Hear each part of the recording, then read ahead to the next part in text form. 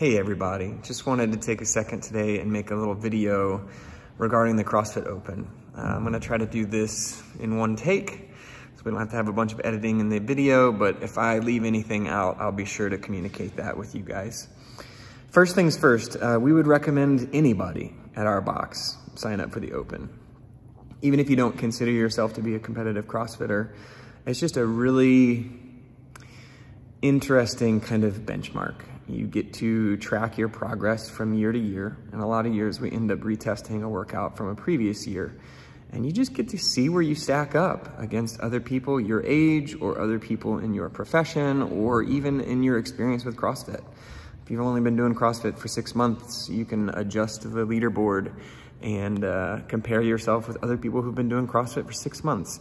It's an awesome community event. It's motivational, it's inspirational. Gives you something to train for. So if you haven't signed up yet, we would highly recommend signing up.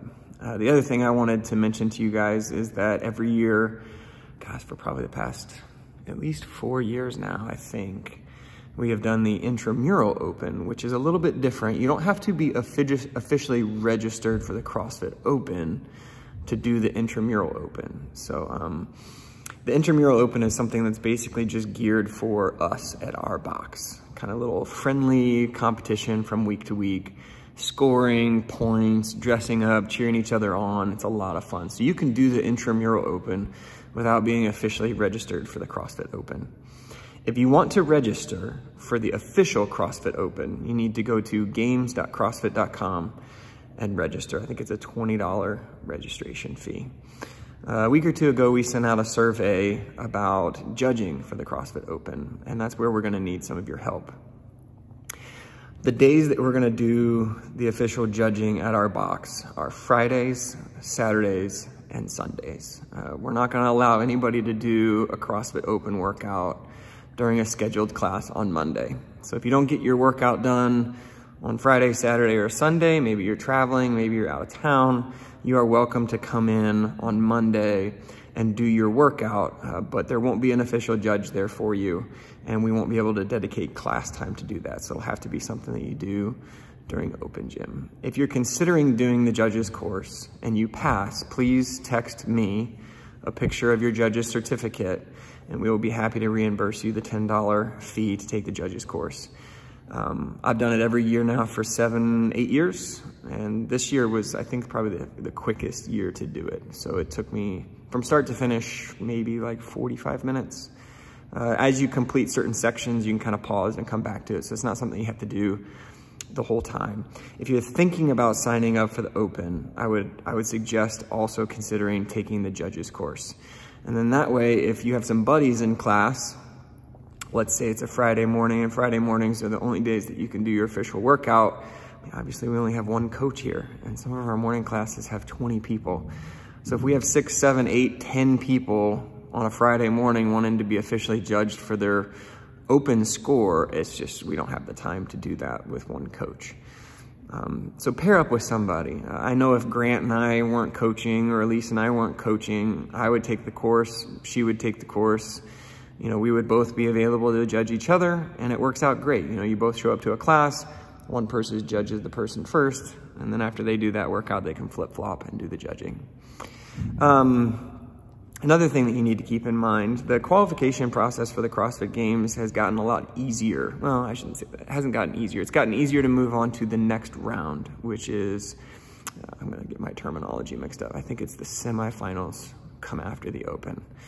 And the way that works is they're gonna take the top 10% of performers, and they get to move on to semifinals. And I think we had 7 or 8 people from our box last year move on to the semifinals portion.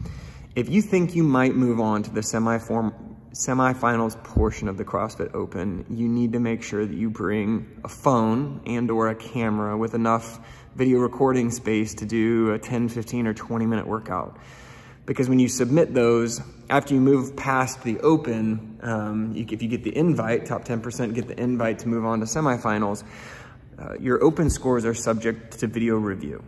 So that would be kind of stinky if you did all the work to get there, and then they ask you, hey, You know, you may move on to semifinals, or you may move on to quarterfinals. We need to see your video from open workout 22.2. And if you don't have that, that's gonna be a really sad story for you to potentially have moved on but didn't have the video proof to do that. So for those of you that are a little bit more competitive and are hoping to move on to semifinals this year, you need to not only have an official judge for your workout, but you need to video record it. And you need to review the competition rulebook. There's a PDF file on games.crossfit.com. It'll go through all of the standards and what you need to do and how you need to make sure you include the important information in your video. If you're not worried about moving on to semifinals, you have no hope to move on to quarterfinals, you don't need to record, you don't need to video record your workout. But if you are registered for the Open, you do need to have an official judge. So that we're not gonna do the whole like, well, you're my friend, I'm your friend, I'll vouch for you, you vouch for me, because I'm the person that has to validate all of the scores at the end of each week, and you have to have an official judge for me to validate that score. So we do ask, if you sign up for the Open, if you officially register, and you think you might have the opportunity to move on to semifinals, you need to make sure you video record. And at the very least, you need to have an official judge to score you. What else am I missing? I think I mentioned that workouts get released Thursday nights at 7 p.m. So that will not be in time for us to try to do the workouts on Thursday evening. So the first opportunity you guys will have to do your CrossFit Open workout will be Friday morning. And like I said, we'll do them Friday morning, Saturdays, Sundays, and if you can make it in on Monday for Open Gym and you have a judge, you can do that on Monday. The other thing that I wanted to kind of clue you guys in on for the next 3 weeks is we're gonna adjust our programming here at the box a little bit to accommodate the CrossFit Open. And what do I mean by that? Well, if you're planning to be competitive in a workout, you probably need to restructure your rest days during this time period. Like for example, I always take a rest day on Sunday, but when I'm actually gonna test the workout for real will probably be on Saturday or Sunday. And I would recommend not taking a rest day right before the day you plan to do the CrossFit Open. You might readjust your training week to take off the day before or 2 days before you do the Open workout. So for example, if you're gonna plan to do it officially on Friday, it might be a good idea to avoid training on Wednesday, come in on Thursday, move your body a little bit, make sure you're primed and ready to go, that you're not sore, you don't have any tears in your hands or anything like that, and then you can go full blast on Friday.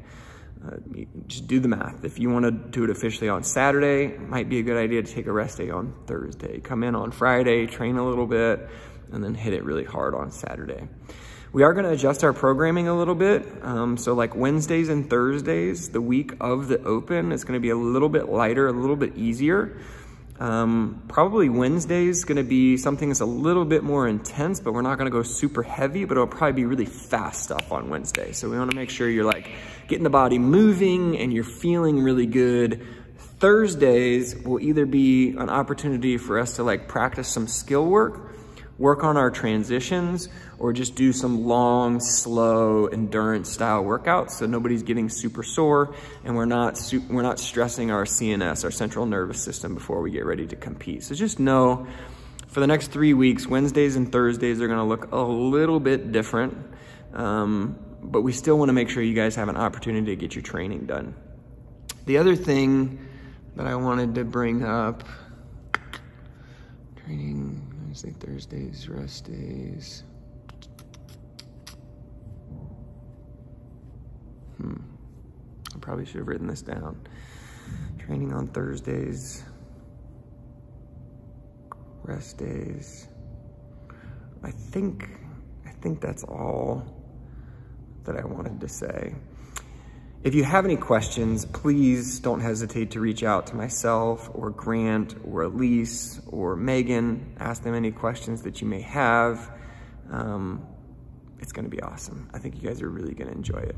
We'll see you soon.